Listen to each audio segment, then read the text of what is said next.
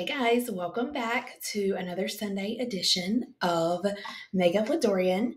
And last week we went over putting on your foundation, all about the base. We used some bronzers. Today I have my base on with bronzer. It's very light, but I want to show you how to get a really great look with all affordable makeup. The first thing I want to do is blush up my face. Now, I love blush. So if you get you the Sephora 64, it is an amazing blush brush. Now, I have these two wonderful little contraptions here that I've got from Ulta. And I can use the 350 off 15 coupon for these. And they're from Morphe. And they come with an eyeshadow on top. They have a little blush, then they have a little lip gloss, and then they have a little highlighter thing at the bottom. My favorite one is the actual pink one, and I love this pink color here. So I just dab into the blush, and then I always like to start and stamp. And so I have a mirror here that I'm looking in. It's hard to look here, but I start and stamp and just move it around on my cheek. Now, I love a lot of blush. There's a lot of people that might not, so you can kind of just stop there if you want to, but I like to go in and make sure that I build it up. It's really buildable. Now, there is an amazing blush from Loreal. It's called the Blush Please. I have this one in Blushing in Riviera, and then this one's in Blushing in Saint-Tropez. And so sometimes I like to layer my blush if I don't think it's enough. So I'm gonna go ahead and do my other side. There we go. We have the other side complete. So now I want to go in and maybe just put a little bit of a topper of the other blush on. This might be something more or less like I would wear in the summer. So once I have it packed on my cheeks, it looks like a lot, but I always like to have a big fluffy brush to come in and diffuse the look. And so I'll go around, and it still has some of my powder that I used in here. So I'll go and I diffuse. And I can always go back and add more or just use my brush to clean it up. A lot of people don't put their blush on until they've done their eyeshadow, but I kind of know the eyeshadow look that I'm going to do today, so you can also save that until the end.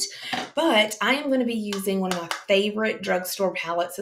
It's the Nudes of New York, and this one is the best. If you do not have this in your collection, you need to get it. It's amazing. So I always have this palette, and then I have 4 brushes that I'm going to use. I'm going to use one that I can blend, one that I can pack on, and then one that I can smudge, and then another one that I can make sure that I clean up in detail. So the first thing I'm going to do is set my lid with a transition shade. So I'll come in.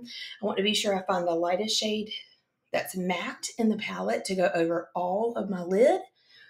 And so I just take it and I just set it all over my lid, on and up into my eyebrows. I've already done those today. We'll do another video on that. And so I just set here, just like so. Okay. Now, some people will go ahead and put their eyeliner on and stuff. I kind of wait till the end for that. It was a little hot in here, so I had to throw my hair up. But anyways, so what I did is I just went in with my neutral shade, and then I'm going to go back in with a little bit of a darker shade, and then I'm going to start blending it into my crease, just like this. It's a windshield wiper motion, as you can see, back and forth. And this is going to provide depth and dimension in your eyes. Now, people that have hooded eyes, and you will know because basically your lid space disappears when you look, if you look forward. When you are putting on your eyeshadow, be sure that you are looking straight ahead in the mirror and then doing your crease shade like this. Just like so. All right, the next thing I'm going to do is I'm going to start applying and packing in some depth on the sides over here and create some dimension. So I want to go in. I do like these more like burnt sienna colors. I have green eyes, and so anything that has like a pink or red undertone is going to make my eyes pop. If you have blue eyes, the browns and the pinks will also help for your eyes to pop. And then I love that brown eyes can get away with pretty much anything, but my favorite on brown eyes is green.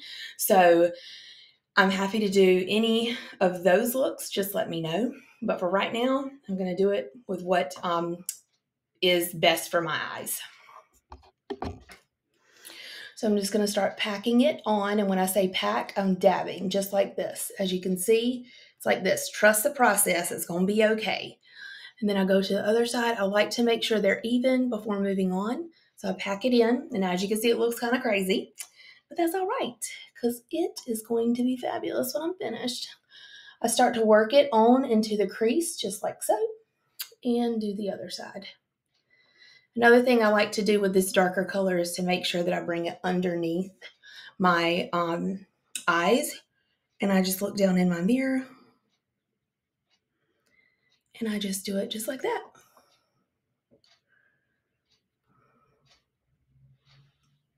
So as you can see, there's still some areas over here that need to be cleaned up, which is totally fine. Once I'm finished with that, I'll go back into that lighter shade and just start cleaning up the edges on the top. More windshield wiper motions, and then start diffusing the edges out. Diffuse, diffuse. Diffuse means to make it seem lighter. I'll do the other side as well. I always make those funny faces whenever I do this. Windshield wiper motion, back and forth, just like so. Now, I love a good smoky look. I can even wear that during the day. I don't care. If you know me, you know that's my case. But if you want to do something lighter, I will do a lighter everyday look for you guys. But this is my favorite. Okay. All right. One thing that I love to tell anybody, clients, whatever, is that your fingers are your best tools. And so I like to go in with a lighter shade and just pat that on. Don't worry about any fallout, because we're going to take the, oh, that's my children. We're going to take the brush and clean that away. All right, so once that is on, I just go in and I start to soften around the edges of that here with the same tool that I use to put on the edge. And then just windshield wiper motion. I like to bring it down a little bit. Just like this. Okay, so the next thing I want to do is to add in my eyeliner. This is my favorite drugstore eyeliner ever. Actually, I use this one. I don't use any high-end eyeliners, but I use the Infallible Pro Last, and I will link it down below, but I'm telling you, it is the best. It lasts all day. There's no running, nothing at all to it. I like to put mine in the waterline. So what I do is I will just pull just slightly. You can also just take really gently and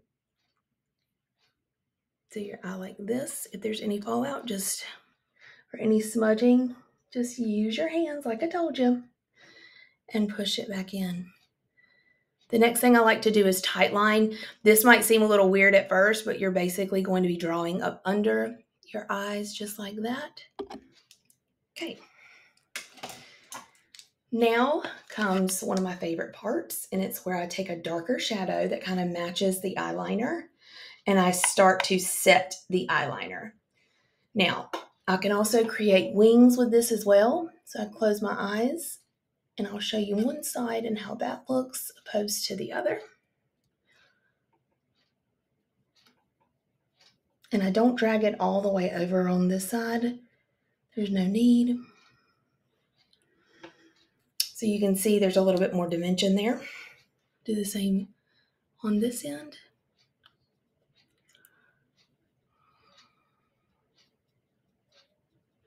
Okay, then I'll take my brush, go back in and clean it up. Here.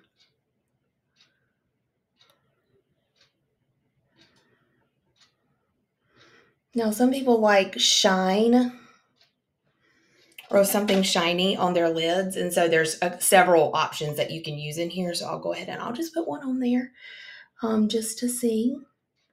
I do like all matte looks every now and again. But once you lay down a color, you need to go back in and make sure that you blended it completely before moving on. Okay, some people like to also do their brow bone, put some highlighter up there, but we have to remember as we age, what highlighter does just that. It highlights areas that you want people to notice. And so a lot of times you won't see me use highlighters on my cheeks because there is some texture and it's not really anything that I want to highlight. I really didn't even use it when I was younger either. All right. Sometimes I like to add in a little bit more, and I do a liquid liner. This one's from Koki. It is wonderful. You can get these at one of the drugstores. I just go on top and I like to line the lash line, give it a little dip. I don't go all the way in, but I just line the lash line and do a little flick up, just like so. This. Come in from this side as well, till they look even. We're getting ready to put mascara on, and so you'll be able to see what mascara can do to your eye. 2 drugstore mascaras that I believe in. They are my holy grails when I go to the drugstore. They, to me, are just as good as the high end. The first one is the Lash Princess by Essence, and then I love the Sky High by Maybelline. I'm going to use a little bit of both today, but I'm going to show you just how amazing mascara can be. So this one will take and lengthen your lashes to the sky. Now, don't worry about anything falling out or touching, but no one can ever tell me that mascara is useless. I mean, look at it. Yup. I do plan on getting a better camera, but for right now, I'm just giving you what I have. But look, mascara is amazing. Then I get my bottom lash.